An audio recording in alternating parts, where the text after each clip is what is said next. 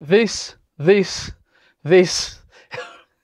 the TTArtisan 25mm T2 anamorphic 1.33 times, and yes, this is the first time I've tested an anamorphic lens.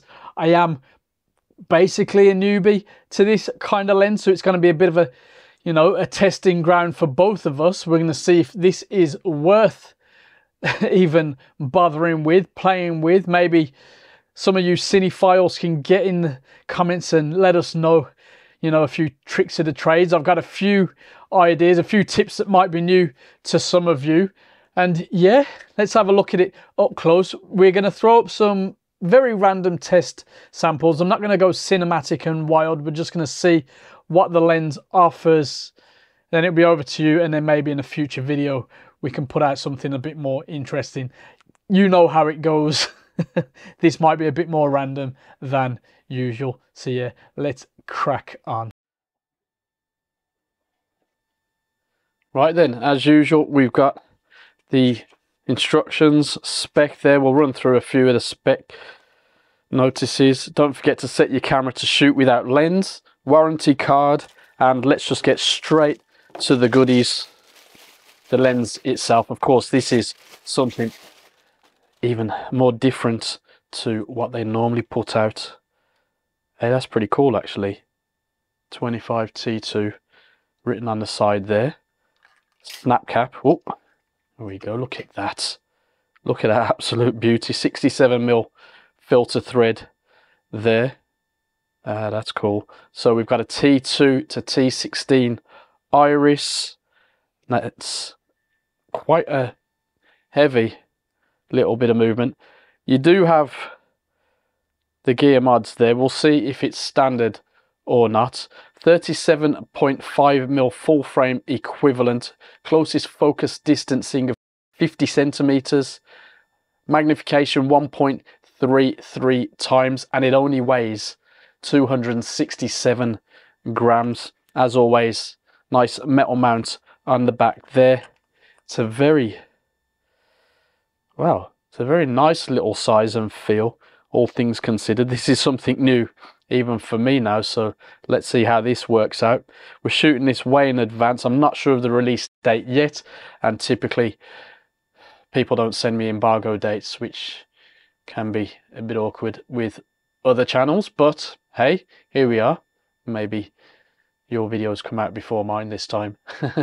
It's all good. We're all in the conversation together. Anyway, that's far too much waffle. Let's see how this thing actually fares in the relatively real world.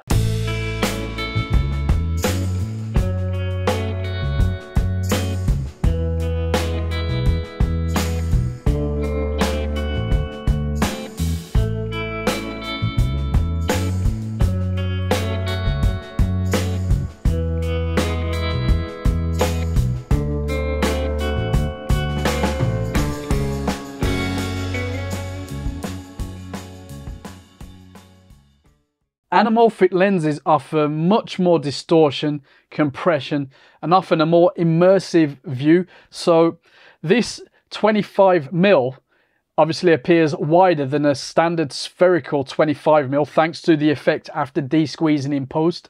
You'll see it handle bokeh differently as well as light flares. Now, spherical lenses are often used in movies when the character is doing well. All is nice, sharp and uniform, and then when it falls apart, they might switch to an anamorphic lens, or lenses I should say, because the image quality imperfections really help to add to the less than ideal state of the character or situation. That's the theory anyway. This definitely makes my boring test look slightly cooler.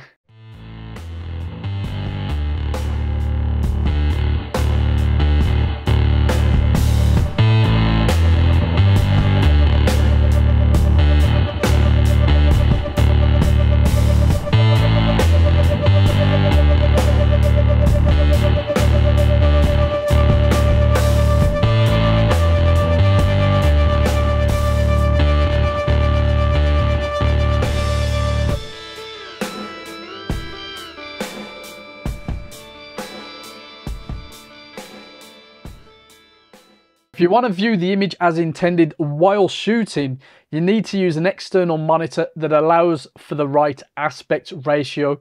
We'd have hoped for anamorphic monitoring in the H2S at the very least, and possibly by the time this video is online, it'll have been added in a firmware update.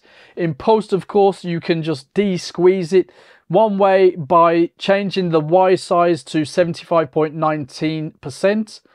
And if you want to avoid the black bars completely, you can start by creating a custom aspect ratio of 5107 by 2160 if you prefer that method.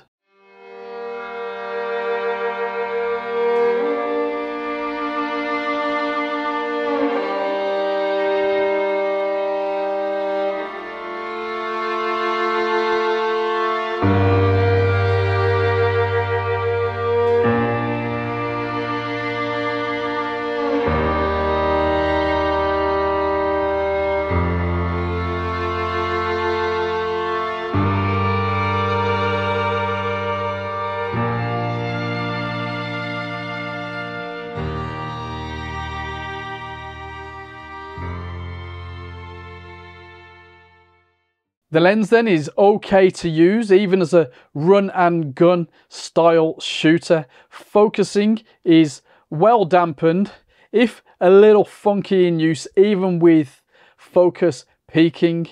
In better news, the iris ring is smooth and nice enough to work with.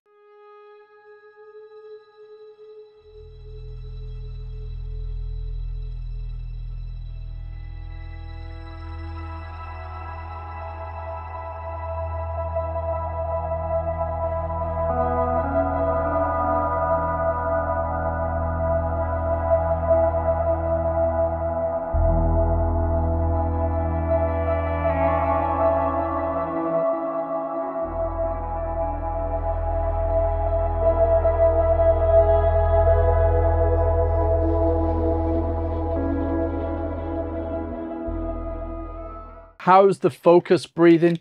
Instead of me telling you, you can see pretty much for yourself how it's faring in this clip on your screen at the moment. Sharpness at the center is good, softer at the closest focal lengths, and color rendering is fairly flat and usable. Contrast is okay too, but if I'm completely honest, initially at least, the IQ gave me kind of mixed feelings. See, for an anamorphic lens to do well, it needs to control certain factors like the inherent distortion and aberrations, and I'm not that convinced by this one.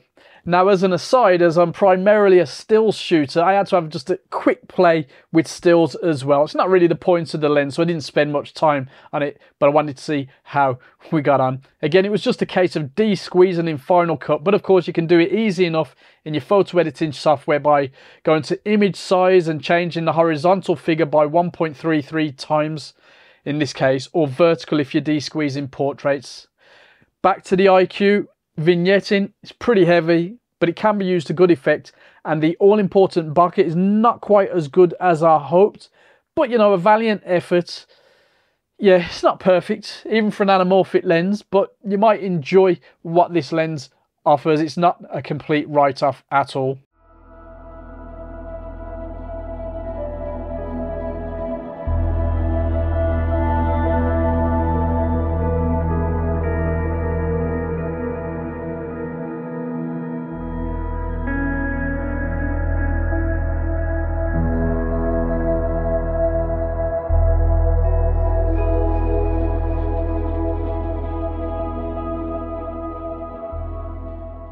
At the point of putting this video together, the lens seems to have been put back somewhat in TTArtisan's plans. Again, at the point of recording, they've got no release date, no retail price. And of course, by the time you're watching this, we have both. So let's just consider that the nearest equivalent at the time of recording is the Sirui 24mm 28133 that retails around £683 there or thereabouts. I'd expect this one to have come in at about 400 or below, and if so, then cool. It's a good lens if you're on a tight budget but still want to try out something different in the form of an anamorphic lens. Now, if it's closer to 500 and upwards, then maybe try out the Sirui. I haven't tried that lens, so I can't say definitively, but I know you can try them in UK stores for example, for where I am, which is something that we can't do with TT yet. Now, if you've tried this lens or indeed any anamorphic lens for Fujifilm, let us know in the comments section, please. And until then, take it easy.